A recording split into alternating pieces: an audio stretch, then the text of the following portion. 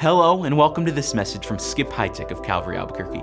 We love hearing how God uses these teachings to reach people around the world. If this message impacts you, let us know. Email us at mystory@calvaryabq.org. And if you'd like to support this ministry financially, you can give online securely at calvaryabq.org/give. The Apostle Paul knew the value of having true friends who stuck with him during difficult times. Timothy and Epaphroditus were two guys who helped shoulder Paul's burdens and brought him great joy. In the first installment of A Little Help for My Friends, Skip considers Timothy's friendship profile. Now please turn in your Bible to Philippians chapter 2 as he begins. Father, we thank you for our very breath that we breathe. Thank you for the life that you've given us, and thank you for the opportunities that you set before us.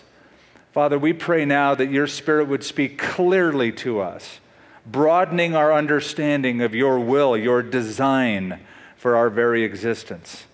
In Jesus' name, amen. The great missionary to India, E. Stanley Jones, said, "When I met Christ, it was as though I had swallowed sunshine." Isn't that a great statement? He was speaking of the joy that he experienced in meeting Jesus Christ. And then it was C.S. Lewis, a person that we've all probably read, that great British scholar, who said, "Joy is the serious business of heaven." And while I like that, I have to say, it's the serious business of heaven, but it can be seriously challenged on earth. And the greatest challenge usually is from other people. People can challenge our joy. That's the way it was with Paul the Apostle. He is in prison, but if you remember back in chapter 1, he spoke about those people who stir up trouble and make his chains even worse, his incarceration worse than it was.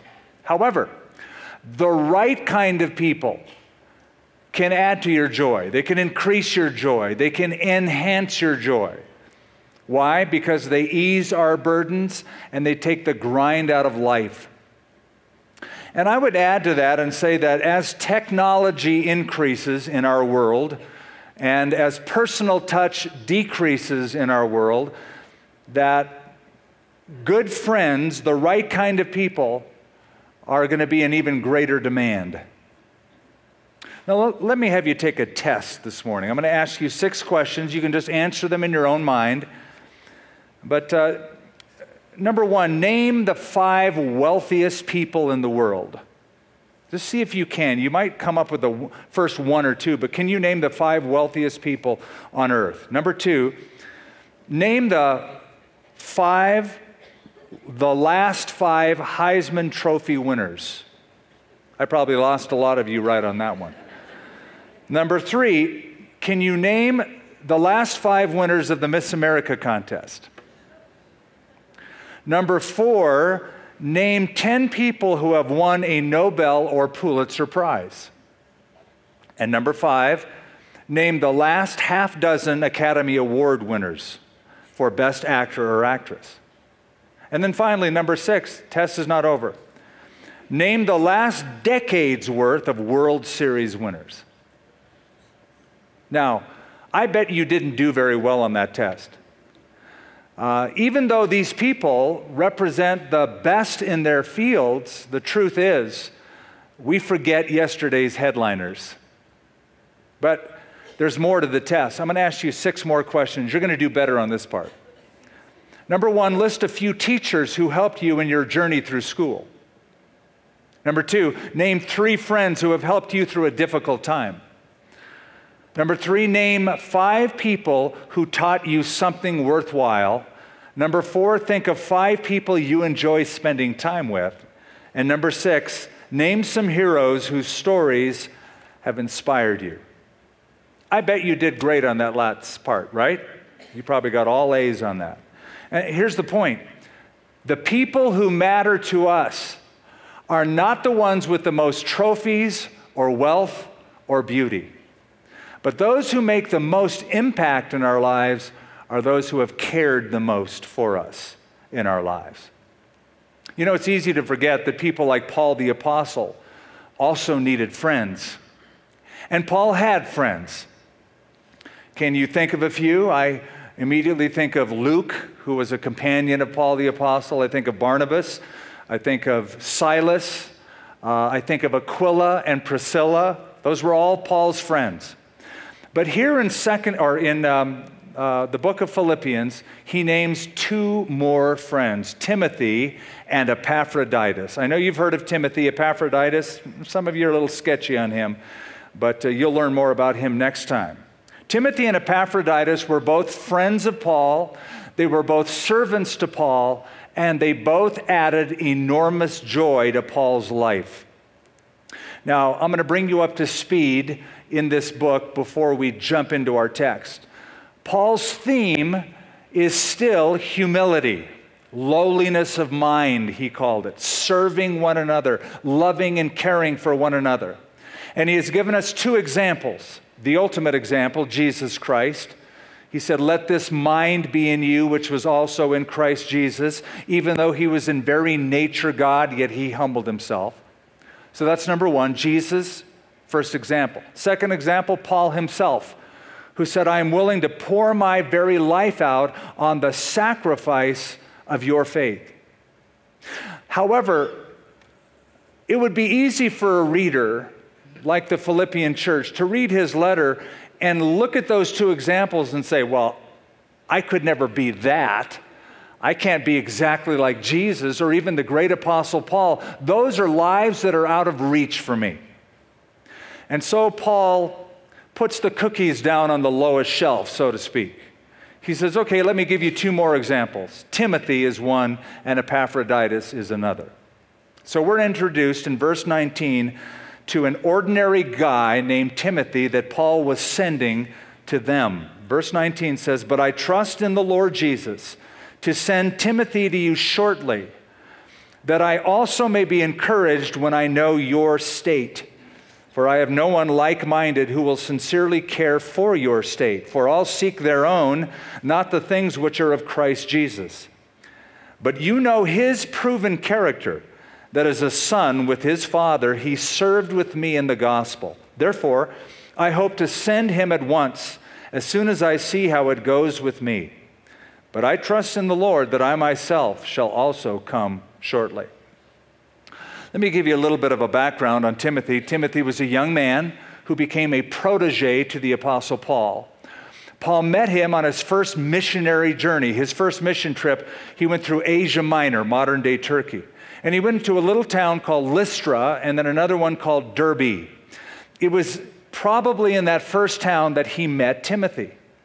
Timothy was the son of a Jewish woman and the son of an unbelieving father. But on Paul's first mission trip, young Timothy gave his life to Christ.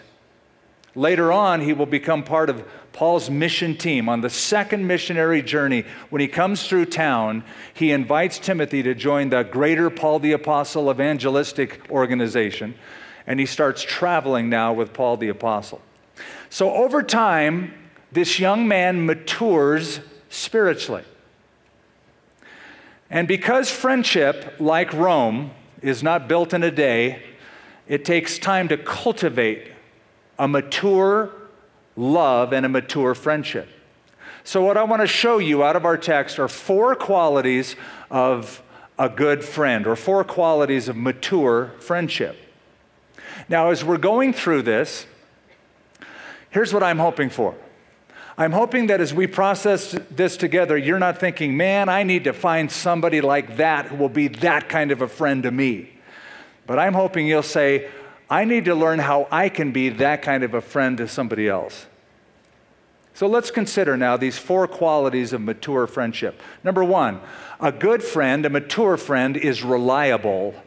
He's reliable. Verse 19, Paul says, "But I trust in the Lord Jesus to send Timothy to you shortly, that I also may be encouraged when I know your state." So Paul makes the announcement that he plans to send Timothy on a journey to them. Why? Why Timothy? Simply because Timothy is reliable. Timothy is the first person on a two-person list of exemplary, faithful friends of Paul. I want you to think about that. I bet when it comes to your friends, you can count on one hand those who are reliable friends. I bet it's a very short list. You might have a lot of friends on Facebook, but Facebook friends are different from faithful friends. And Timothy was faithful to Paul. He was reliable. I found a little interesting tidbit in the Journal of National Academy of Sciences that said most people tend to have between 5 and 8 close friends. So here's Paul's short list, and first on the list is Timothy. Timothy was reliable. It was Timothy that was sent by Paul from Athens to Thessalonica, 1 Thessalonians chapter 3. He was also sent from Ephesus to Corinth, 1 Corinthians chapter 4. He was sent from Ephesus to Macedonia, Acts chapter 19. Now, he's sending him again on an errand to go all the way from Rome to Philippi, which is about 800 miles. It takes somebody reliable to pull that off. Now, go to verse 22 and notice something. Look at the very end of that verse, verse 22. It says, he served with me in the gospel. Now watch this. Therefore, I hope to send him at once, that I may, as soon as I see how it goes with me. I want you to get that therefore. I want you to get the thought here. What Paul is saying is because Timothy has been so reliable, Timothy is therefore become more valuable. He is valuable because he is reliable. Now, Paul wanted to go himself to Philippi. He announces that. I want to come if I get out of here, basically. If I see how it goes with me, if it goes well, I'll come. But if I can't come, the next best to me actually going to see you is to send Timothy. Now, how much of an honor is that? To go from Paul's son in the faith to Paul's servant in the faith to Paul's substitute as he is being sent from Rome to Philippi. You know, there's a principle in that I want you to get. Faithfulness is what will open the door to more fruitfulness. The more faithful you are, you just stay at it, stay at it, stay at it. That'll open the door to more fruitfulness. Now, that's a servant's reward, by the way. A servant's reward is getting to serve more. If you're not a servant, that is not a reward.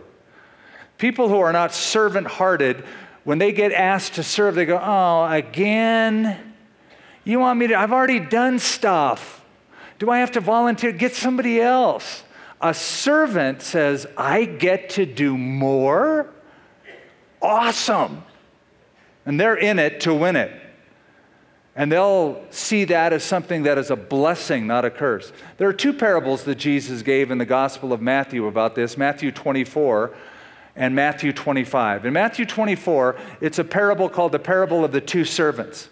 And Jesus makes this remark, blessed is that servant whom his master, when he comes, will find so doing. I say to you that he will make him ruler over all his goods. Faithfulness leads to fruitfulness. The second parable in the next chapter, Matthew 25, is about the parable of the talents. Now, don't think of talents as the ability to like sing and dance or something like that. We're talking about monetary commissions. So he gave 5 talents to one, 2 talents to another, 1 talent to another. This is money, bags of silver or gold. Jesus said, well done, good and faithful servant. You were faithful over a few things. I will make you ruler over many things. Enter into the joy of your Lord. You remember that? Enter into the joy of your Lord. Most people think that means heaven. But I think what it means is you've been faithful, so now you're going to be more fruitful, and the joy of your Lord is expanded service. That's the joy of your Lord. You get to do more. So the principle is the more reliable you are, the more valuable you become, and faithfulness will lead to fruitfulness. So then, the first quality of a mature friend is a good friend. A mature friend is reliable. Second, a mature friend is compatible. In verse 20, Paul says, "For I have no one like-minded," mark that word, like-minded, "who will sincerely care or naturally care for your state." In friendships, in fact, in any relationship, we talk about compatibility. Are they compatible? What we mean is there are personalities that are better suited to other personalities, and some personalities that just aren't suited to different ones. Even Aristotle, the great Greek thinker, noticed that there was what he called a natural affinity in friendship, that people will get together or gravitate toward other people who like the same thing they like. There's a compatibility of interest or a compatibility of goal. So Paul uses the word, notice, like-minded. And the reason I'm having you notice the word is because the only single time it appears in the New Testament is here. It's never used anywhere else. The Greek word isopsukos. Isopsukos literally means equal-souled or like-souled. We are of one soul, Paul is saying of Timothy. It's sort of like David and Jonathan. You remember in the Old Testament, 1 Samuel 18, we are told the soul of Jonathan was knit to the soul of David. They were like-souled, equal-souled. C.S. Lewis once wrote, "True friends don't spend time just gazing into each other's eyes, but they face the same direction, toward common projects, interests, goals, and above all, toward a common Lord."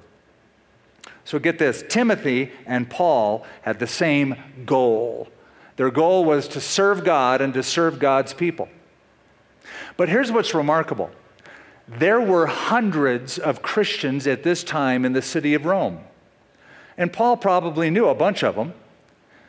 In fact, at the end of his letter to the Romans, Romans 16, Paul lists personal friends, personal names, 27 personal names. So he must have known a lot of them. But what he's saying is, of all the ones that I know at Rome, there is only one person who shares the same soul that I do. We are soul mates in that he has the same interest and the same goal for Christ that I do. 1 Corinthians 16:10, Paul describes Timothy. He does the work of the Lord as I do also. Twice in the very last letter Paul ever wrote in his life, 2 Timothy, he writes to Timothy saying twice, "You have carefully followed my doctrine, my manner of life, purpose, faith, long-suffering, love, and perseverance." Those guys are like-souled, like-minded. So, find someone who pursues Jesus Christ as much as you do and walk into the future with that person. That's what I did with my wife. My wife Lenny and I, we're very similar in certain respects, but very, very different in others. But of all the differences that we have, and I remember at first in our marriage, there were things that we did that sort of irritated us. Now we sort of laugh at them and we enjoy them. We've learned to accommodate. But one thing we agree on, one thing we are like-minded on, and that is our pursuit of Christ. We are like-souled. So a mature friend is reliable. A mature friend is compatible. Here's the third. A good friend, a mature friend is thoughtful. Thoughtful. In verse 20, he says, "I have no one like-minded who will sincerely care for your state." Verse 21, "For all seek their own, not the things which are of Christ Jesus." Now we're back to that servant thing again. And Paul's been harping on that for several verses. And perhaps just when you thought it was over and you could move on, you were thinking, Skip, I remember we had a couple weeks of telling us that we had to serve one another and love one another and be humble with each other and all that stuff. And I'm just so glad we're done with that and we can move on to real life. Well, evidently to Paul, you're not done. Because he keeps bringing it up and using example after example and application after application.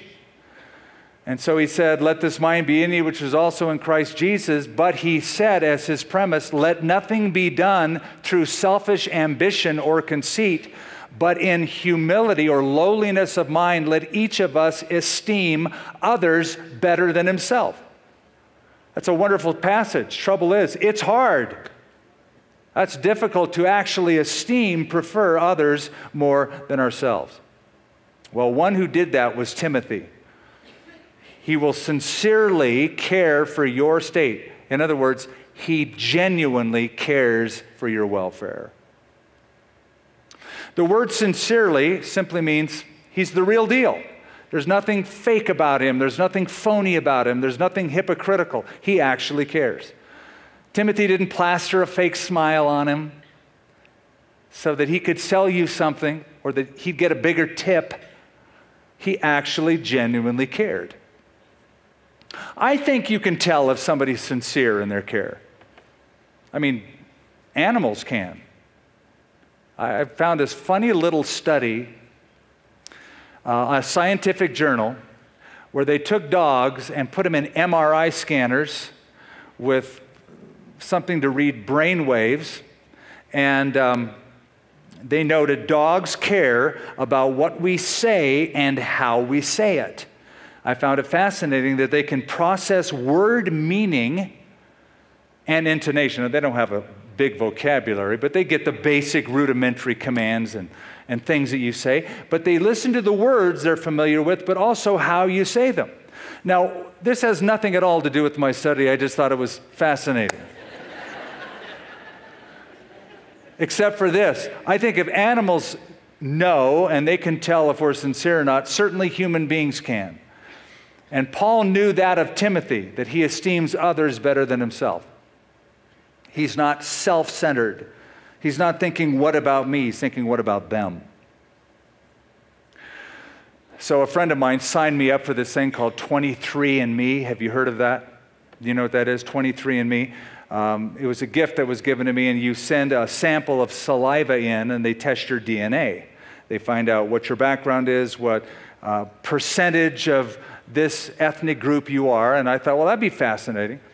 But not only do they do genetic research, they want to find out behavior patterns, so they ask you a series of questions. And they have sent me several emails. Could you answer these questions? Thank you. You answer more than a large percentage. Could you answer more questions? Well, I got one yesterday that asked me a few questions. I just wanted you to hear the first two. Number one, they said, how narcissistic do you think you are? That was the question. And they give you different options. I'm not at all narcissistic, which only a narcissist would say. I am very narcissistic, which I don't know who would say that. And then something in the middle, I'm somewhat narcissistic. So I looked at it and thought, who is going to answer that honestly, ever? How narcissistic do you think you are? So I thought, most people will probably say somewhat narcissistic. That's safe. That's how I answered it, at least. Second question that they sent me was, on a scale of 1 to 5, how much do you like helping other people? And again, I thought, I wonder how many people are really going to be honest with this. Okay, so now look at verse 21.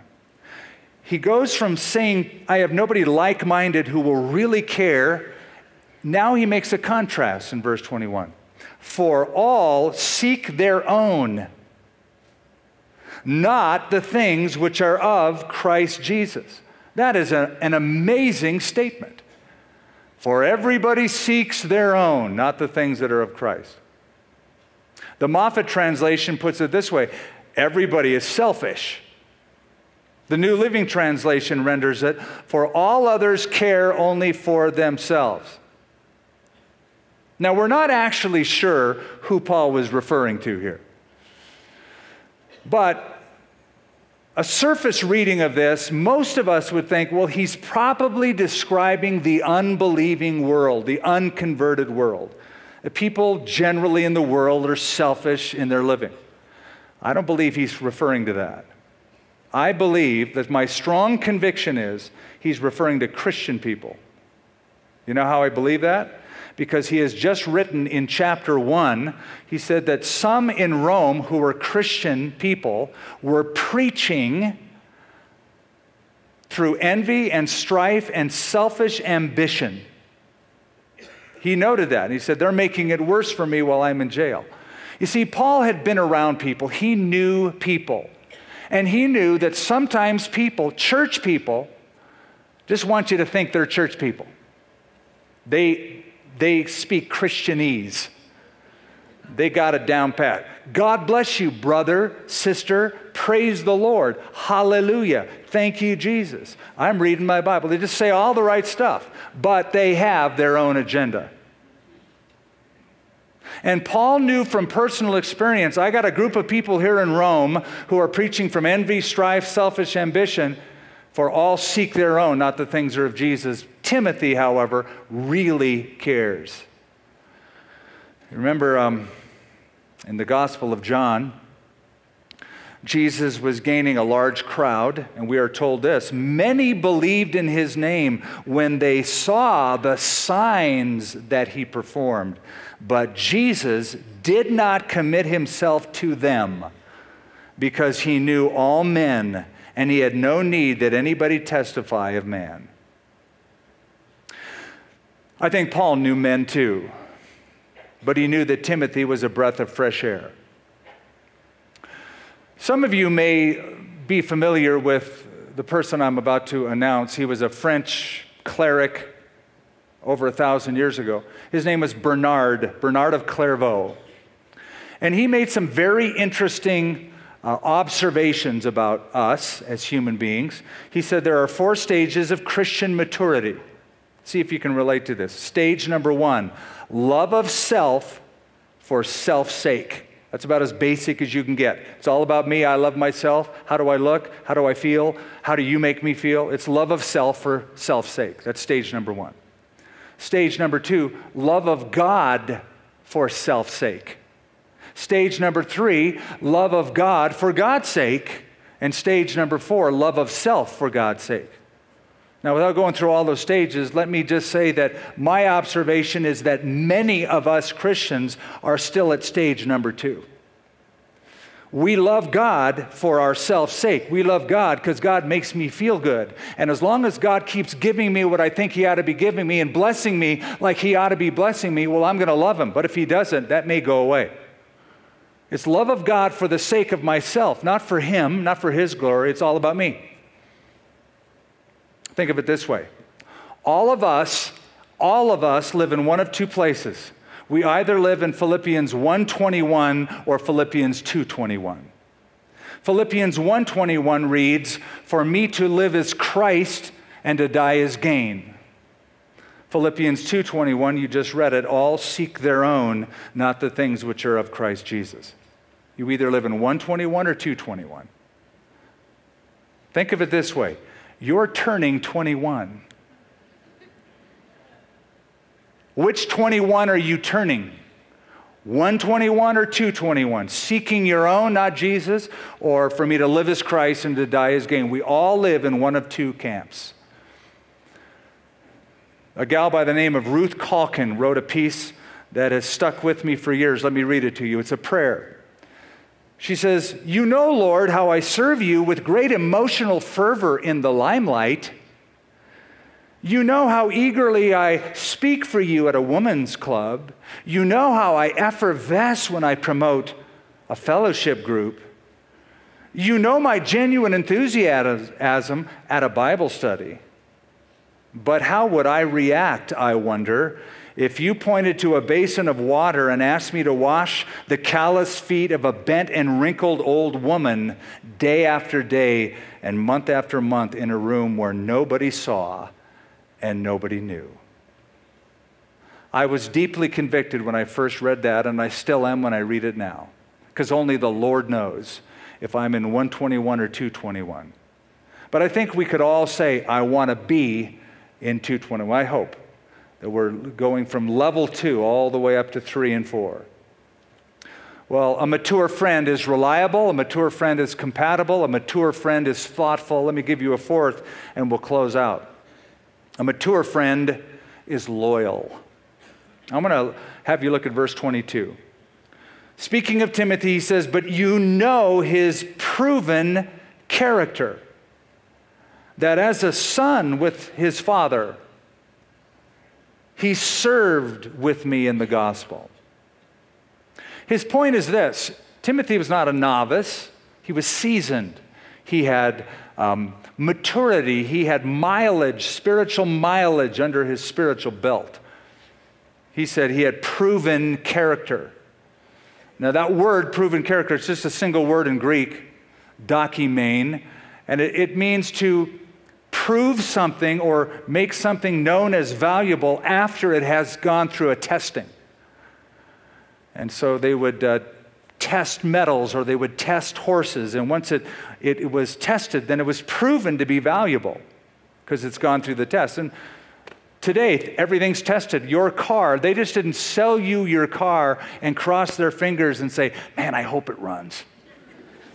They took it to a factory. They put a dummy, not one of us, a crash dummy in it, and they rammed it up into a wall, and they wanted to make sure the airbags deploy and the electronics work, etc. It was tested. Everything from toasters to toilets are tested. And it's the testing that proves the worth or proves the value. So Paul didn't just add Timothy to his evangelistic team day one after his conversion. He waited a couple years until he came back through Lystra and Derbe and saw him a second time. And we are told in Acts 16, Timothy was well spoken of by the brethren. It was that endorsement that caused Paul to say, Tim, I want you to join my team.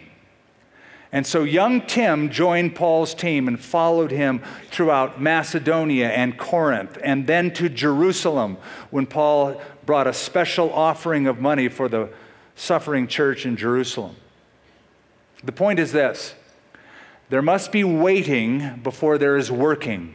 There must be a testing period before there is a teaming up with another person, especially in ministry, because rapid advancement in ministry can cause someone to become proud.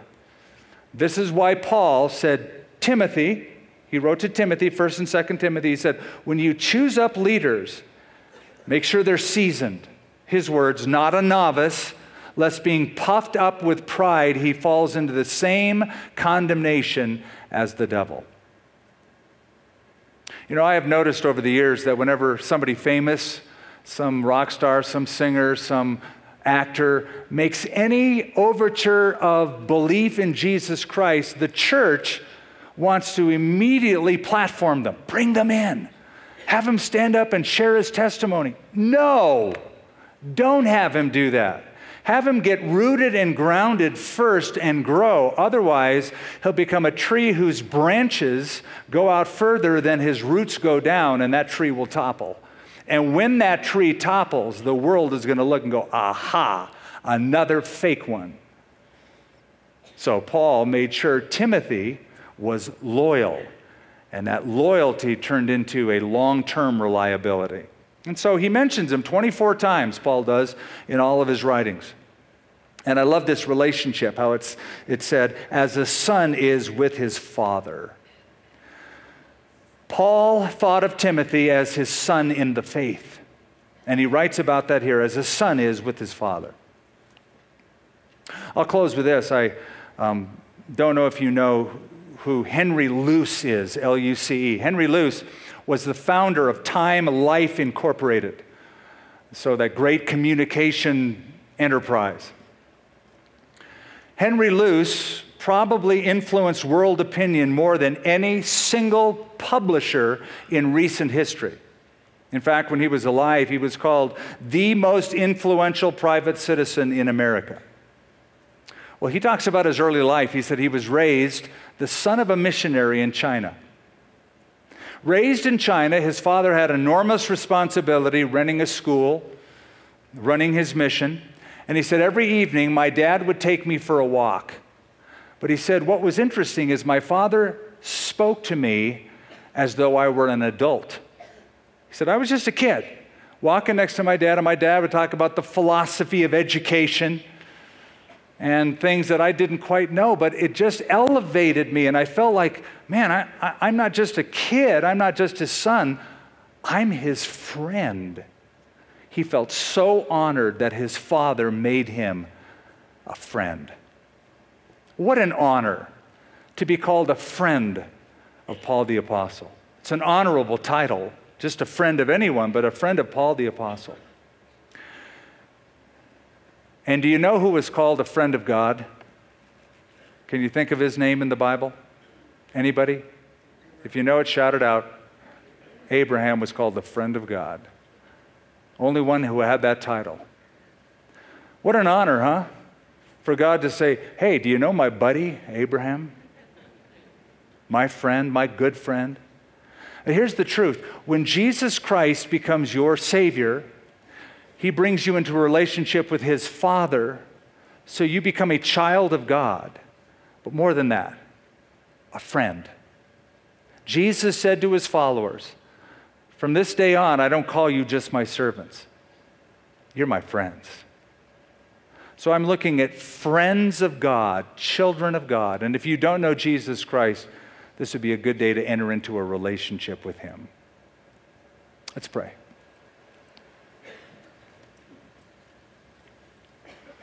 Father, we just make consideration of what we have read, these simple words of Paul endorsing somebody he's going to send to a group that he loved.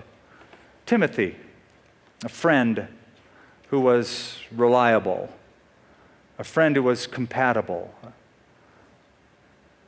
a friend who was so thoughtful, and a friend who was loyal. Lord, some of us are in desperate need of good friendships, healthy relationships. And we hear these words and we think, oh, that I had those kind of people surrounding me. But if we would turn from that and say, boy, if I lived in 221 rather than 121, I could be mature to the extent that I would bless other people and my life would become even more fruitful as I remain ever faithful. So we're asking you, Lord, to change us individually, to make us these kind of mature people. Children of God, friends to one another. And I just want to pray for anyone, if they don't know Christ personally, that now would be the opportunity that they would seize upon to put their trust personally, definitely, intentionally in Jesus Christ. As our heads are bowed, I'm going to leave my head up and my eyes open for just a moment because I want to invite you, if you've never said yes to Jesus, authentically committed your life to Him. I'm not asking you, are you a good person, a nice person, a religious person? Have you gone to church all your life? I'm asking, do you know Jesus Christ personally? Have you asked Him to be your Savior? Have you invited Him in? Have you turned your life over to Him? If you haven't done that, but you want to do that, you want to know your sins are forgiven, and He'll give you a whole new start, a whole new life, I want you to raise your hand up just for a moment. Just raise it up high so I can see it. God bless you, ma'am, right there in the middle. To my left. Anyone else? Raise that hand up. Say yes to Him. Surrender to Him. And be His friend, His child, and His friend. Anybody else? Raise that hand up so I can see it.